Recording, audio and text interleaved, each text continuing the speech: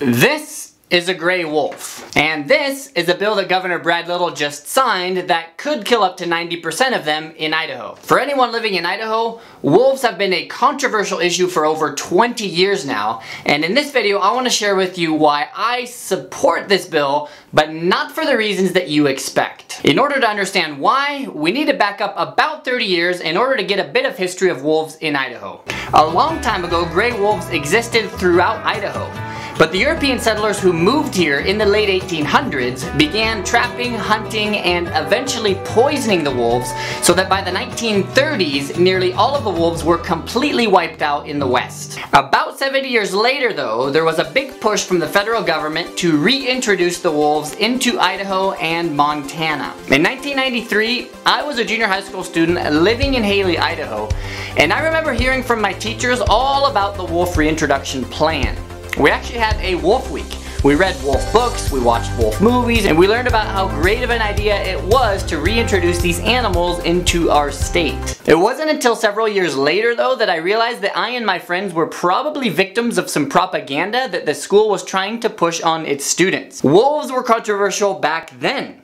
So if you could get the kids to support the reintroduction plan, then maybe the parents will be on board as well. In the end, the wolf advocates won the debate, and in 1995 they released a grand total of 15 wolves into the wilderness of Idaho. The next year, in 1996, the Nez Perce Indian tribe, who was responsible for releasing the animals into the wilderness, sent out another 20 wolves into Idaho's open territory. After they were released into the wild, they were managed by the federal government. And this is something that Idahoans have resented ever since.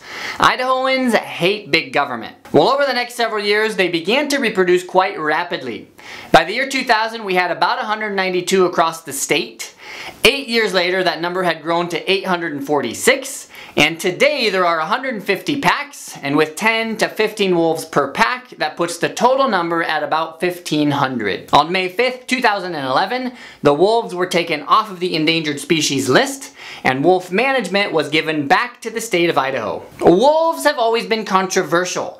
Many Idaho residents support reducing the number of wolves, whereas lots of people outside of the state are opposed to it. Now, I actually called up the governor's office and spoke to his press secretary for about a half an hour in order to get a better understanding of why the governor signed this bill into law. And one of the things that his press secretary said to me is that one of the reasons that wolves have been controversial here in Idaho is because Idahoans have typically been against big government. The whole wolf saga started with the federal government, and Idahoans felt like Uncle Sam came in and just pushed their will on the people without hearing their voices. Now, according to federal law, there must be at least 150 wolves in the state of Idaho and at least 15 packs. But here's what the new law permits. 1, there is now no limit to the number of wolf tags that an individual can now purchase. Wolf trapping will be open year-round on all private property. Any method of take is now accepted, and that includes hunting, trapping, and snaring. Owners of livestock can now take any action necessary to protect their property. And the law now allows the state of Idaho to hire private contractors to reduce the number of wolves in the state of Idaho. Now, here's something important. In nearly all of the articles that I read about this law, all of them said something like this: the state of Idaho calls to reduce the wolf population by 90%. Now, I read this bill several times, and there is nothing in this bill that says that the wolf population must be reduced by 90%. Here's what the law does say. Wolves may be disposed of when the population has exceeded the recovery goals of the Wolf Conservation and Management Plan. Now, their goal was 150 wolves. They reached that goal less than 5 years after they reintroduced the wolves into the state. Nowhere in the law does it say that the state of Idaho must reduce the wolf population by 90%. It simply allows the number of wolves to be reduced, but from what I could see in the law, it doesn't say by how much. But according to federal law, there has to be at least 150 in the state. Those are the basics. What I want to do now though is share with you 4 common arguments against the law and 5 arguments commonly used in support of it. And from this, I think you'll see that the issue is not as cut and dry as most people think that it is. One common argument against this bill is that this law will wipe out the wolf population in Idaho. Now, the truth is, wolves are hard to hunt in Idaho. You hear them, but you rarely actually see them. As it is, you can already get 30 wolves per year, but nobody ever even gets close to that number. In 2019, there was only one individual who bagged 20 wolves. 6 of them had killed about 10, and 16 of them had killed about 6. I actually talked to a fish and game officer about this for quite a while, and he said that most wolf hunters will bag about 3 or 4 in their entire lifetime. So taking away the limit on the number of tags that can be purchased per year is not going to affect the wolf population in any way. In fact, the Fish and Game has been trying to reduce the wolf population for quite a number of years now, but has largely been unsuccessful.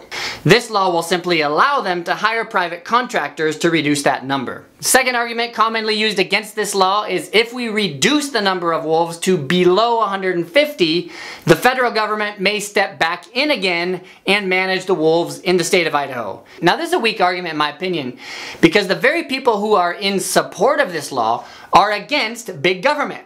So if we ever get close to that 150 threshold, my guess is they'll probably reduce the number of wolves that are allowed to be taken so that the federal government doesn't come back into the great state of Idaho. 3, the state legislature shouldn't be determining how many wolves can be taken. That's the Fish and Game's job. It's actually supposed to be the Fish and Game who regulates the wildlife here, and there may be a bit of an overstep. If it were up to me, I probably would have left it in the hands of the Fish and Game. And that is why the Fish and Game actually didn't come out and publicly support this law. They kind of got their feelings hurt. The 4th argument typically used against this law is that this law is inhumane. The trapping and snaring of wolves is barbaric. In my opinion, this argument is ridiculous.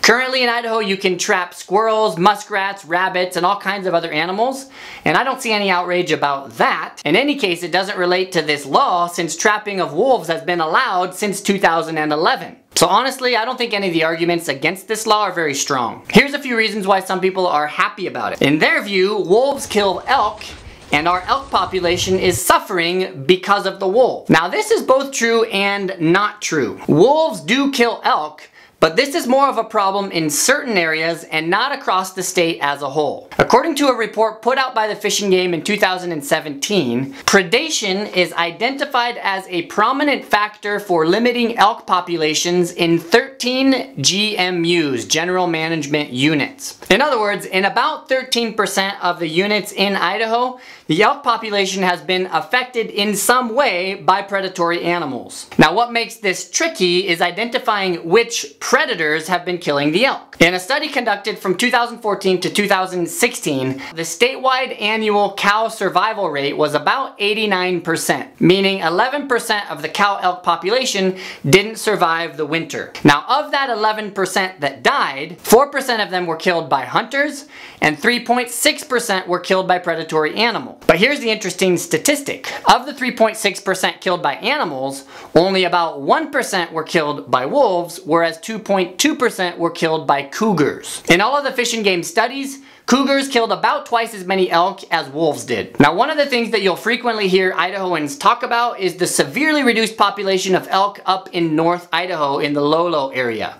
And back in the 80s and 90s there were tons of elk and there's great hunting stories.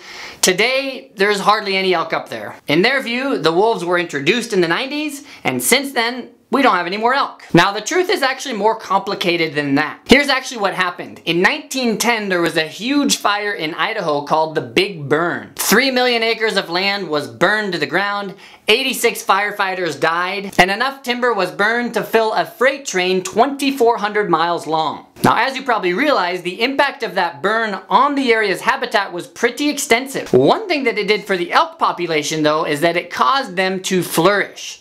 Elk, generally speaking, flourish in open areas. They like grasslands and thick trees are not as favorable for them. So over the next several decades, those open areas caused the elk in that area to really thrive. At that time, Idaho also adopted a different strategy as it relates to fires. They began putting out all fires, whether they were started by nature or by man. The effect of that is that the trees began to grow back up, so that by the 80s and 90s, the thick forests had began to return and the elk population began to decrease. Now that's also when the wolves were introduced to the area, which is why many people think that the wolves created the reduced population in Lolo. Yes, wolves were a factor, but the habitat was a factor, as was the weather.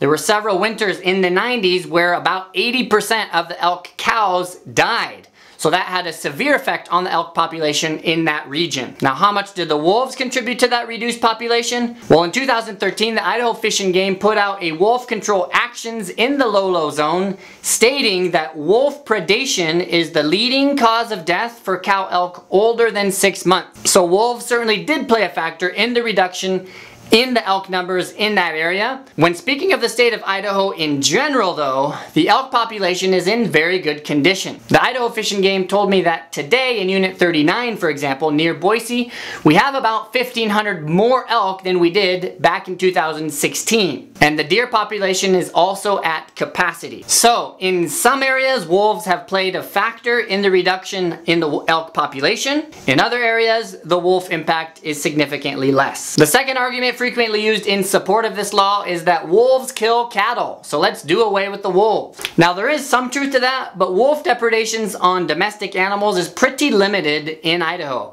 In 2016, there were 76 confirmed depredations on domestic animals. So statewide, that's not a whole lot of wolf kills on the ranchers' animals. Number 3, you'll frequently hear farmers and ranchers say that the wolves drive the elk down into the fields and the elk then become nuisances to the farmers. Now, in speaking with Fish and Game about that, I was told that there is no evidence for that whatsoever. What seems to be driving the elk down into the farmers' fields is the increased use of ATVs. According to the Fish and Game, there's been a 10-fold increase in the use of all-terrain vehicles, and this is much more disturbing to the wildlife than trucks or just hiking around. Number 4, wolves have no predators, so they just multiply and they will continue to multiply. Now, there is some truth to that. Wolves are at the top of the food chain, which is why we've seen them multiply so rapidly over the past 20 years. And if left unchecked, it is possible that they could get out of hand. Fifth argument used in support of this law is we do not want the government to tell us what to do. They told us to reintroduce them. We're now telling them we're going to reduce the wolf population. Now there is definitely some truth to that. Idahoans are against big government. So with all of that in mind, where does that leave us? Do I support this law? Well, after all of my research, I think I do, but not for the reason that you might think. According to the Wolf Management Plan of 2001, these are the goals for the wolf management team in Idaho. 1, they want to make sure the wolves don't get put back onto the endangered species list. 2, they don't want the wolf population to fall below the 150 threshold. 3, they want to ensure that wolves can live in harmony with big game populations. If the wolf population gets too big, they're committed to reducing that number so that there's not an adverse effect on the elk and the deer and other wildlife. Now, Idaho reached all of these goals more than 20 years ago. And we have 10 times more the original number that they were aiming at. They originally were hoping for 150 wolves in Idaho. Today we have 1,500. So do I support this law? Yes, because of the fact that they've achieved all of their goals and gone way beyond what they originally were aiming for. Now, I don't think this law will reduce the wolf population by 90%. It simply gives Idaho more freedom to hire private contractors if need be in order to reduce the wolf population, particularly in areas where the wolves tend to be a nuisance. Am I totally off? Let me know down in the comments below. I'm open to having my opinion changed on this issue. Hey, if you enjoyed the video, hit the like button so more people can see it, and don't forget to subscribe.